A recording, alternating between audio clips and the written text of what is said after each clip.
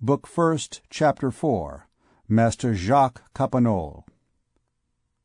While the pensioner of Ghent and his Eminence were exchanging very low bows and a few words in voices still lower, a man of lofty stature, with a large face and broad shoulders, presented himself, in order to enter abreast with Guillaume Rym.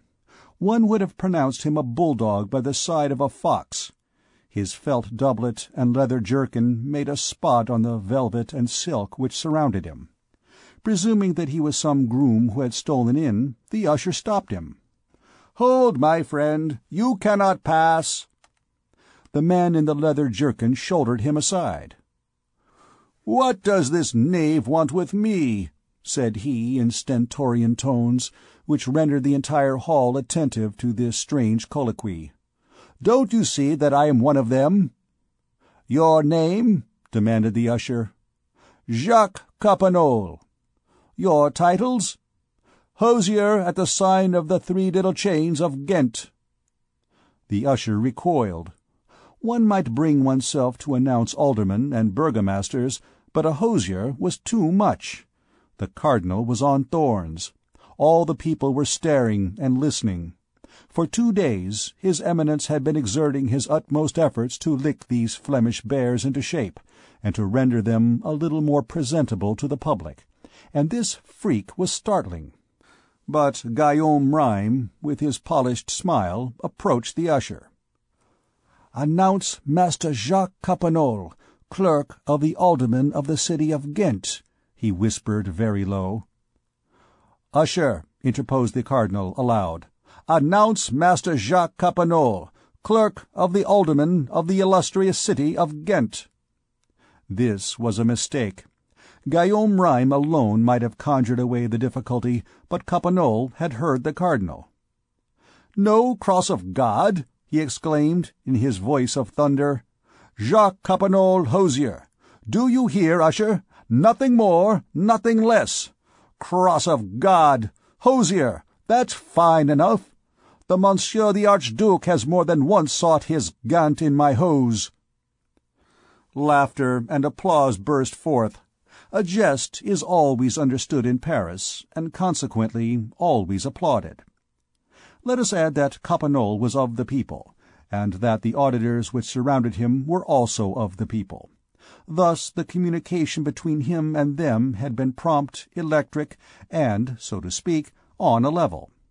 The haughty air of the Flemish hosier, by humiliating the courtiers, had touched in all these plebeian souls that latent sentiment of dignity still vague and indistinct in the 15th century. This hosier was an equal, who had just held his own before Monsieur the Cardinal. A very sweet reflection to poor fellows habituated to respect and obedience towards the underlings of the sergeants of the bailiff of Sainte-Geneviève, the cardinal's train-bearer. Coppenole proudly saluted His Eminence, who returned the salute of the all-powerful bourgeois feared by Louis XI.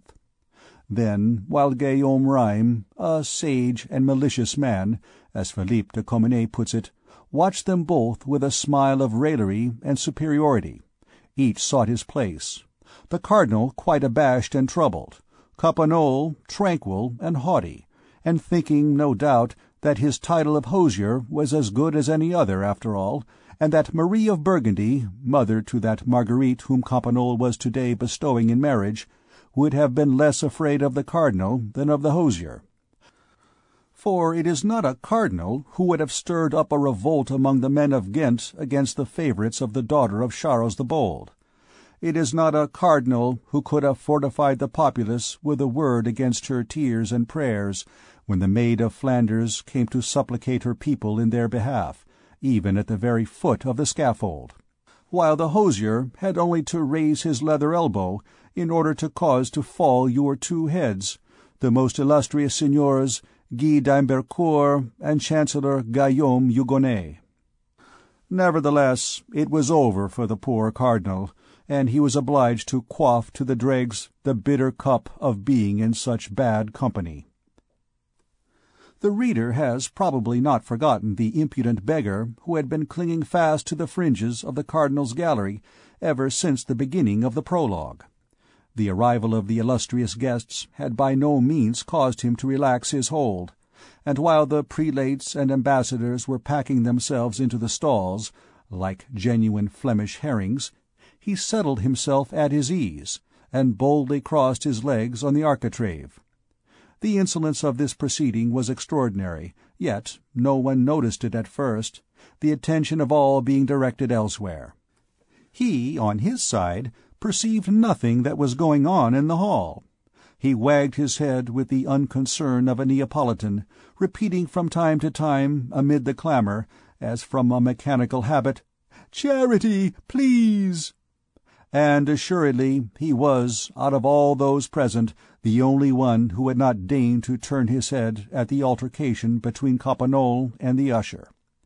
Now chance ordained that the master hosier of Ghent, with whom the people were already in lively sympathy, and upon whom all eyes were riveted, should come and seat himself in the front row of the gallery, directly above the mendicant, and people were not a little amazed to see the Flemish ambassador, on concluding his inspection of the knave thus placed beneath his eyes, bestow a friendly tap on that ragged shoulder.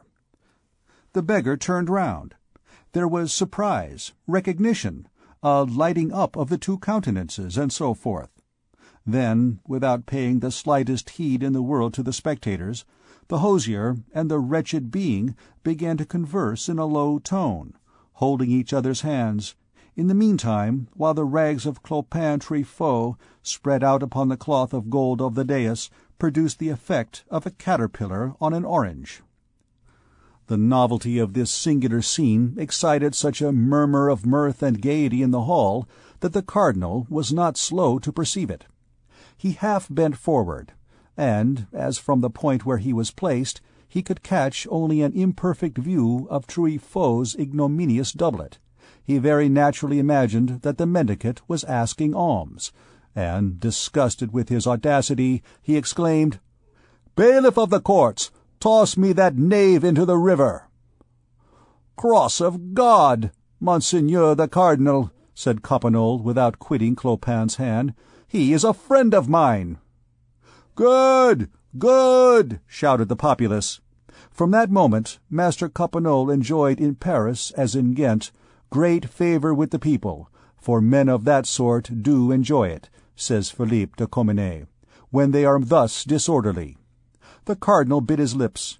He bent towards his neighbour, the Abbé of Sainte-Geneviève, and said to him in a low tone, "Fine ambassadors Monsieur the Archduke sends here, to announce to us Madame Marguerite." "Your Eminence," replied the Abbé, "waste your politeness on these Flemish swine. Margaritas anti porcos, pearls before swine." "Say rather," retorted the cardinal with a smile, "porcos ante margaritum, swine before the pearl." The whole little court in cassocks went into ecstasies over this play upon words.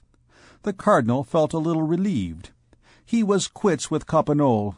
He also had had his jest applauded.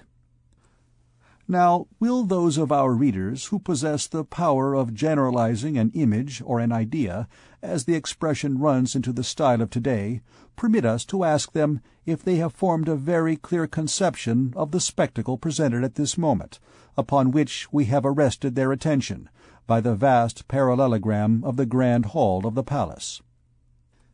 In the middle of the hall, backed against the western wall, a large and magnificent gallery draped with cloth of gold, into which enter in procession, through a small arched door, grave personages, announced successively by the shrill voice of an usher. On the front benches were already a number of venerable figures, muffled in ermine, velvet, and scarlet. Around the dais, which remained silent and dignified, below opposite, everywhere, a great crowd and a great murmur. Thousands of glances directed by the people on each face upon the dais, 1,000 whispers over each name. Certainly the spectacle is curious, and well deserves the attention of the spectators. But yonder, quite at the end, what is that sort of trestle-work with 4 motley puppets upon it, and more below? Who is that man beside the trestle, with a black doublet and a pale face? Alas, my dear reader, it is Pierre Gringoire and his prologue. We have all forgotten him completely. This is precisely what he feared. From the moment of the Cardinal's entrance, Gringoire had never ceased to tremble for the safety of his prologue. At first, he had enjoined the actors, who had stopped in suspense, to continue, and to raise their voices. Then, perceiving that no one was listening, he had stopped them. And during the entire quarter of an hour that the interruption lasted, he had not ceased to stamp, to flounce about, to appeal to Gisquette and Leonard, and to urge his neighbors to the continuance of the prologue. All in vain. No one quitted the Cardinal, the Embassy, and the gallery, sole center of this vast circle of visual rays. We must also believe, and we say it with regret, that the prologue had begun slightly to weary the audience at the moment when His Eminence had arrived, and created a diversion in so terrible a fashion. After all, on the gallery as well as on the marble table, the spectacle was the same: the conflict of labor and clergy, of nobility and merchandise.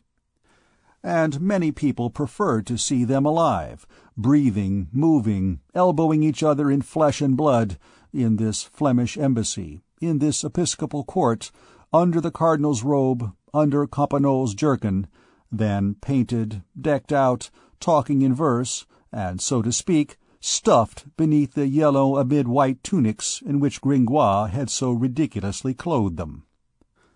Nevertheless, when our poet beheld quiet re-established to some extent, he devised a stratagem which might have redeemed all. "Monsieur," he said, turning towards one of his neighbors, a fine big man with a patient face, "suppose we begin again." "What?" said his neighbor. "The mystery," said Gringoire. "As you like," returned his neighbor. This semi-approbation sufficed for Gringoire, and, conducting his own affairs, he began to shout, confounding himself with the crowd as much as possible. "Begin the mystery again! Begin again!" "The devil!" said Joannes de Melendino. "What are they jabbering down yonder at the end of the hall?" For Gringoire was making noise enough for four. "Say, comrades, isn't that mystery finished? They want to begin it all over again. That's not fair." "No! No!" shouted all the scholars. "Down with the mystery! Down with it!" But Gringoire had multiplied himself, and only shouted the more vigorously, "Begin again! Begin again!" These clamours attracted the attention of the Cardinal. "Monsieur Bailiff of the Courts," said he to a tall black man, placed a few paces from him, "are those knaves in a holy water vessel, that they make such a hellish noise?" The bailiff of the courts was a sort of amphibious magistrate, a sort of bat of the judicial order, related to both the rat and the bird, the judge and the soldier. He approached His Eminence, and not without a good deal of fear of the latter's displeasure, he awkwardly explained to him the seeming disrespect of the audience, that noonday had arrived before His Eminence, and that the comedians had been forced to begin without waiting for His Eminence. The Cardinal burst into a laugh. "On my faith, the rector of the university ought to have done the same. What say you, Master Guillaume Rime?" "Monseigneur," replied Guillaume Rime, "let us be content with having escaped half of the comedy.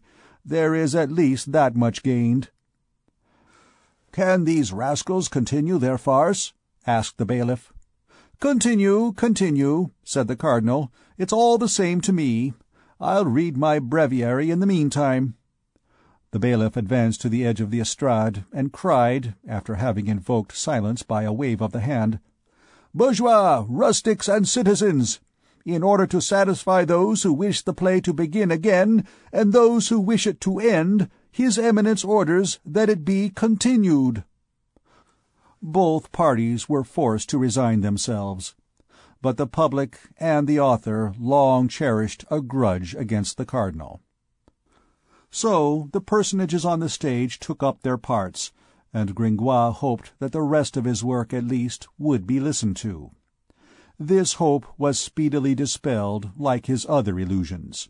Silence had indeed been restored in the audience, after a fashion. But Gringoire had not observed that, at the moment when the cardinal gave the order to continue, the gallery was far from full, and that after the Flemish envoys there had arrived, new personages, forming part of the cortege, whose names and ranks, shouted out in the midst of his dialogue by the intermittent cry of the usher, produced considerable ravages in it. Let the reader imagine the effect in the midst of a theatrical piece, of the yelping of an usher, flinging in between two rhymes, and often in the middle of a line, parentheses like the following: "Master Jacques Charmelu, procurator to the king in the ecclesiastical courts. Jehan d'Arlay, equerry guardian of the office of chevalier of the night watch of the city of Paris. Monsieur Galliot de Genouillac, chevalier, Seigneur de Broussac, master of the king's artillery. Mr. de Reguier, surveyor of the woods and forests of the king our sovereign in the land of France, Champagne, and Brie. Monsieur Louis de Gravy, chevalier, councillor, and chamberlain of the king, admiral of France, keeper of the forest of Vincennes. Master Denis Le Mercier, guardian of the house of the blind at Paris," etc., etc., etc. This was becoming unbearable. This strange accompaniment, which rendered it difficult to follow the piece, made Gringoire all the more indignant because he could not conceal from himself the fact that the interest was continually increasing, and that all his work required was a chance of being heard. It was, in fact, difficult to imagine a more ingenious and more dramatic composition. The four personages of the prologue were bewailing themselves in their mortal embarrassment, when Venus in person, Vera incessa patuit Dea, presented herself to them, clad in a fine robe bearing the heraldic device of the ship of the city of Paris. She had come herself to claim the dolphin promised to the most beautiful. Jupiter, whose thunder could be heard rumbling in the dressing-room, supported her claim, and Venus was on the point of carrying it off, that is to say, without allegory, of marrying Monsieur the Dauphin, when a young child, clad in white damask and holding in her hand a daisy, a transparent personification of Mademoiselle Marguerite of Flanders, came to contest it with Venus. Theatrical effect and change. After a dispute, Venus, Marguerite, and the assistants agreed to submit to the good judgment of Time Holy Virgin. There was another good part, that of the King of Mesopotamia, but through so many interruptions it was difficult to make out what end he served.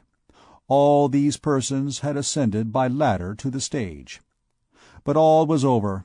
None of these beauties had been felt nor understood. On the entrance of the cardinal, one would have said that an invisible magic thread had suddenly drawn all glances from the marble table to the gallery, from the southern to the western extremity of the hall. Nothing could disenchant the audience. All eyes remained fixed there, and the newcomers and their accursed names and their faces and their costumes afforded a continual diversion. This was very distressing. With the exception of Gisquette and Leonard, who turned round from time to time when Gringoire plucked them by the sleeve, with the exception of the big, patient neighbor, no one listened. No one looked at the poor, deserted morality full face. Gringoire saw only profiles. With what bitterness did he behold this whole erection of glory and of poetry crumbled away bit by bit! And to think that these people had been upon the point of instituting a revolt against the bailiff through impatience to hear his work. Now that they had it, they did not care for it. This same representation which had been begun amid so unanimous an acclamation. Eternal flood and ebb of popular favour. To think that they had been on the point of hanging the bailiff's sergeant! What would he not have given to be still at that hour of honey? But the usher's brutal monologue came to an end. Everyone had arrived, and Gringoire breathed freely once more, The actors continued bravely. But Master Coppenole, the hosier, must needs rise of a sudden, and Gringoire was forced to listen to him deliver, amid universal attention, the following abominable harangue. "Messieurs the bourgeois and squires of Paris, I don't know, cross of God, what we are doing here. I certainly do see yonder in the corner on that stage some people who appear to be fighting. I don't know whether that is what you call a mystery, but it is not amusing. They quarrel with their tongues, and nothing more. I have been waiting for the first blow this quarter of an hour. Nothing comes. They are cowards who only scratch each other with insults. You ought to send for the fighters of London or Rotterdam, and I can tell you, you would have had blows of the fist that could be heard in the Place. But these men excite our pity. They ought at least to give us a Moorish dance or some other mummer. That is not what was told me. I was promised a feast of fools, with the election of a pope. We have our Pope of Fools at Ghent also. We're not behindhand in that, cross of God. But this is the way we manage it. We collect a crowd like this one here. Then each person in turn passes his head through a hole, and makes a grimace at the rest. Time one who makes the ugliest is elected Pope by general acclamation. That's the way it is. It is very diverting. Would you like to make your Pope after the fashion of my country? At all events, it will be less wearisome than to listen to chatterers. If they wish to come and make their grimaces through the hole, they can join the game. What say you, messieurs les bourgeois? You have here enough grotesque specimens of both sexes to allow of laughing in Flemish fashion, and there are enough of us ugly in countenance to hope for a fine grinning match." Gringoire would have liked to retort. Stupefaction, rage, indignation deprived him of words. Moreover, the suggestion of the popular hosier was received with such enthusiasm by these bourgeois who were flattered at being called squires, that all resistance was useless. There was nothing to be done but to allow oneself to drift with the torrent. Gringoire hid his face between his two hands, not being so fortunate as to have a mantle with which to veil his head, like Agamemnon of Timantus. End of Chapter 4.